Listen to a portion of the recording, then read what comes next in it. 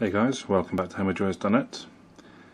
I've got today a little gift from mobilefun.co.uk to try out. A Bluetooth robot sound box. All the usual sort of Bluetooth bits there, sort of 10 meters working distance, 4.5 hours talk time, pretty good life. Let's go on inside, let's see what's on the back. Again, nothing too different on the back. We can just get into the thing. There we go.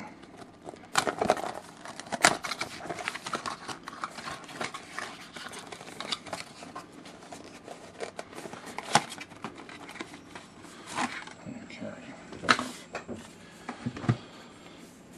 User manual. Manual? Oh, okay.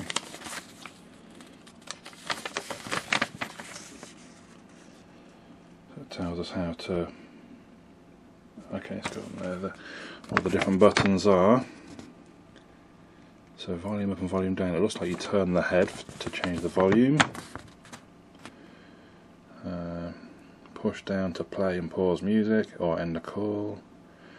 There is a USB port and the on-off switch. Right, let's have a look at the actual.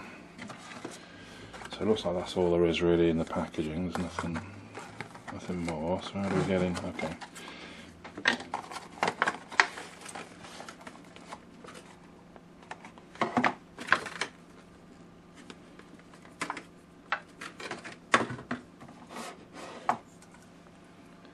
So how do we? Where's the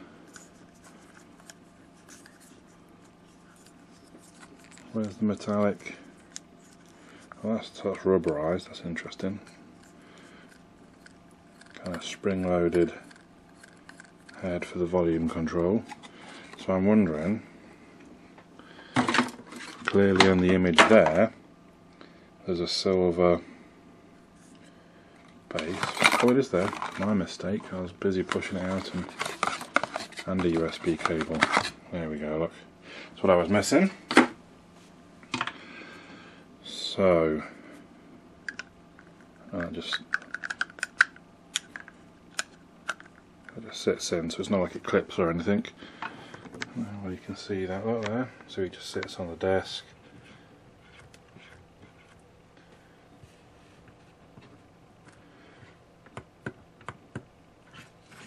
Now I don't know if there's going to be any. Oh.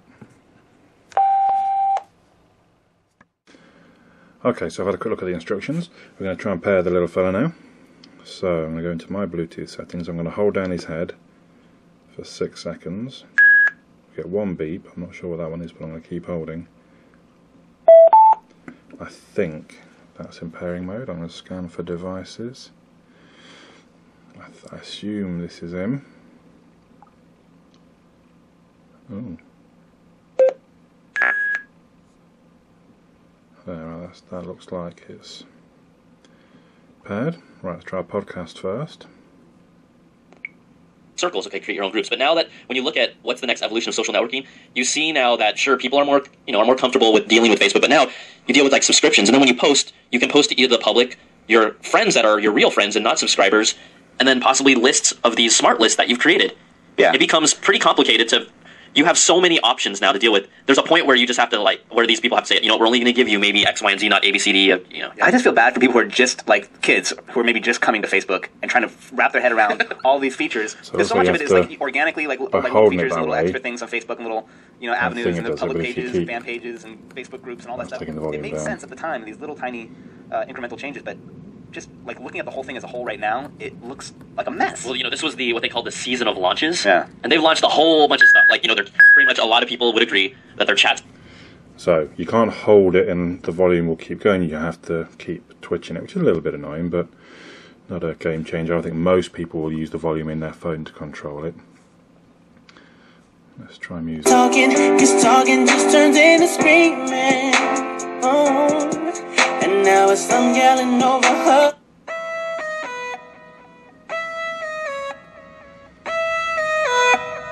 1, 2, 3, 4.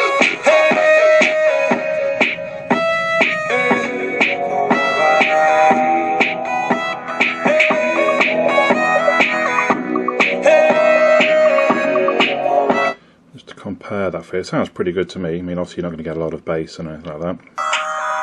But that's the equivalent from the phone. And the Galaxy S2 has a pretty decent speaker, one of the better. System is now broken and crappy. They added a Google Circles type feature, SmartList, which... You know, the speaker on this is one of the better ones, really.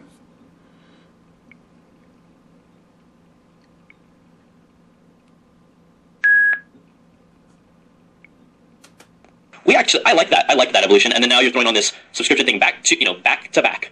And everyone's gonna be like, what just happened to my Facebook? Right. And then we just got like a thing about how they're gonna change what messages we get. We're gonna get like more important messages or something, and you have to go in and make a bunch of changes in your profile to fix that. Facebook loves to put us to work. They always want us to work on our stuff, and it's very annoying. And there's probably gonna be some killer feature you do want, like that privacy, like being able to granularly like select how you want your update statuses to be, whether they're important or not important, or public or private. Or so I think you can see that should I say, the volume difference is quite significant. We can move his arms around. I don't know why you might want to do that, but kind of rubbery eyes again. I don't know if that's any significance. Ooh.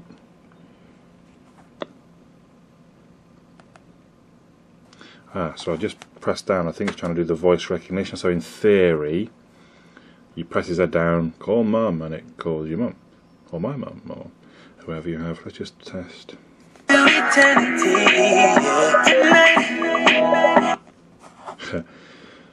So, I mean, that might just be how Samsung have their interaction set up, but it looks like maybe whenever you press the head, I mean, it has paused. It paused music temporarily. So it looks like that's for the voice, and it does say it supports. Let's just see if we can see where the microphone is. Speaker or mic number 4.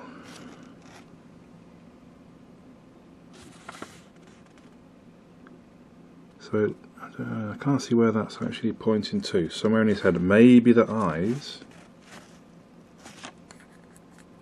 Maybe the eyes are the microphones. Number 4 is microphones, which is there, like pointing into his head. Well, maybe into the front of his head. Hard to tell. So it's $19.95 on mobilefun.co.uk. If you listen to podcasts and music, and especially if you when you're getting ready for working more like me, perhaps, or you're not going to have parties using this little fella as just the main speaker.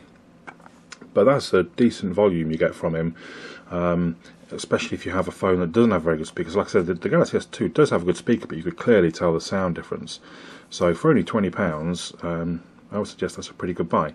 Now it says there's 4.5 hours battery life of use, which seems pretty good. Obviously I've not been able to verify that because I've only just started having a play, but I would suggest that's quite a good little buy. Some people might not like the sort of novelty design of the Android. Other people will love it, and I would suggest, scary as it is, Christmas isn't a long way away, and this is the kind of thing you might buy somebody for almost a bit of a giggle, but it's actually going to be very useful to some people. So there it is, the Android Bluetooth soundbox with hands-free. It's $19.95 from mobilefun.co.uk, and I would suggest it's probably a pretty good buy. My name's Andy, HamaJoyous.net.